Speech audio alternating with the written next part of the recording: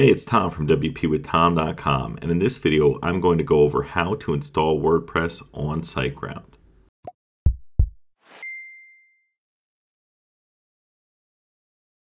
So before we dive in, I just wanted to mention that I'll have a link below that ensures that you're going to be getting the lowest price on SiteGround. If you want to use it and support my channel, you can check out WPWithTom.com/SiteGround. Once you use that, you'll be taken to this page, and then we can get started with the WordPress install process. I've been a SiteGround user for several years now, and they're easily one of the best hosting options that you can get started with when you're using WordPress. They've got fast hosting, great support, and amazing uptime.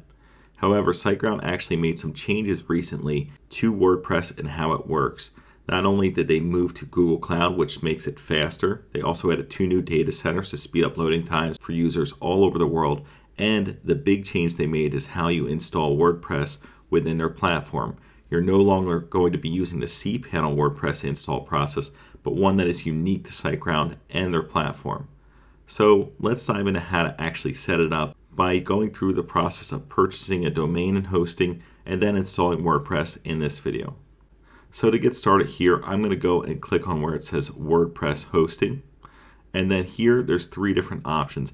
I actually recommend the Grow Big plan right here out of these 3 options because you're able to host unlimited websites with this, whereas you're only going to get one website with the startup plan. In my opinion, you can go from the Grow Big and upgrade to Go Geek if you need more space for more visitors, but early on it's unlikely that you're going to see more than 25,000 visitors. So I think the Grow Big plan is the way to go if you're just getting started out and you want to make multiple websites. I remember I started out with one website and I've probably made hundreds since then. So I recommend that you go with the Grow Big. In reality, I think it's just the best value out of these plans. So if we go over here, I'm actually going to use the startup for this example and show you how to install WordPress on it. So let's go and click Get Plan. And then here we're going to need to input our domain name that we're going to register. So if you already have a domain name and you've registered it somewhere else, you can use this option. But for this process, I'm going to go through it as if we don't have a domain name yet, and I'll register a new domain name. So the domain I'm going to go with right here is called growwebsites.com. And I'm just going to go and click Proceed right here. You can see it's $15.95 a year for the domain name, and if it is available, it will say congratulations, and it will tell you that it is available to register. So from here, you're going to need to fill out your account and client information, as well as your payment information right here.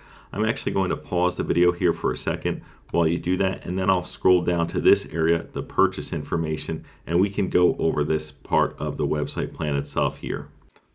Alright, so I filled out the information above with my personal information, and down here within the purchase information and extra services, I want to make sure that we put domain privacy enabled right here. And the reason that we do this is it keeps your information private.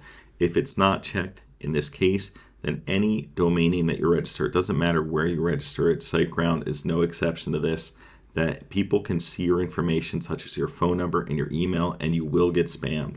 So I highly recommend that you check domain privacy right here. And then from here, I'm just going to go down and click I confirm. You can read the terms and service and privacy policy if you'd like. And then here, I'm going to go and click Pay Now. So this is going to take us to the next page here in a second. And we can see that it says your order was successfully submitted. Your account was successfully created. So once you've done that, you're actually probably going to get an email, and you're going to want to just verify that email to that address to make sure your website and domain plan are verified with SiteGround. From here, we're going to just go and click Proceed to Customer Area. And once this loads up here, it's going to just take a second. We can go to where it says Set Up Site.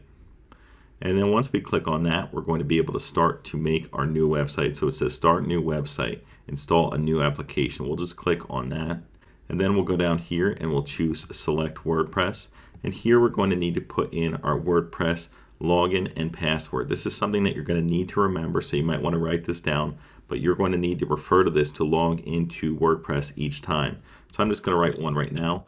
I'm just going to make it the same that I had for the actual admin username and password that I set up a second ago. And then once you're happy with that, you can go and click Continue. And now it says SG Site Scanner. I'm actually not going to use that. I'm just going to go and click where it says Finish right here. And now it says creating your website. This process can take up to 2 minutes. So if you haven't already verified your email, I would go and do that now while this is going into place here for this potential 2 minutes to create your site. And now it says we're all set up here. What we'll want to do now is go and click Manage Site. So if you actually have your domain name somewhere else, you might want to grab these right here. And these are name servers, and then you'll point them to SiteGround, so then it will be hosted at SiteGround. Since we went through the process of registering our domain name here, we'll go to where it says Manage Site, and then from here we'll be redirected to a new area. And then here, this is basically our dashboard for our SiteGround install here. So if we were to go up here and just go to Grow Websites, and I'm going to just open this in a new tab, growwebsites.com, you can see here's our website, but right here it does not have SSL enabled. So to actually go and enable that and make our website secure, we need to go over here to where it says Security, SSL Manager, and then we're going to find our domain name. I only have one here. And then I'll go and click Let's Encrypt and Get. So that gets us Let's Encrypt. It can take a couple minutes for this to go into effect, but that will give us our SSL certificate for this website, and we just have to do one step after this to make it go into effect fully. So it says our request is being processed now. And now it says our Let's Encrypt is installed for growwebsites.com. So if I went back here and I refresh, you're going to see that it's actually still not in place here. So to make it fully go into place, we can go down to where it says HTTPS enforce. And then from in this area, we're going to need to toggle on our HTTPS enforce right here. And now it says success, it was enabled. So it might take a couple minutes to go into effect, but that is how you enable your site secure lock and make this secure right here on our website. And then we can go and start building our website. So we go over here and we would just type /wp-admin right behind our URL right here, our domain name. So it's growwebsites.com/wp-admin. And then in this area, we put in the information that we just set up for our login and password to get in here. So let's put that in right now to log in to the back end of our website. And I'm going to just put in my password. And I'll just click log in. Here, if you lose your password, it can be resent to you, but I'll click log in now. And here we are within the website itself. I'm going to go and just click exit right here in this WordPress starter area. And here we are in the dashboard of our website. So that is how you are able to install WordPress on SiteGround. I hope this video was helpful in showing you how to do that. If you enjoyed it, please give it a thumbs up and subscribe for more WordPress related tutorials. Thanks for viewing and have a wonderful day.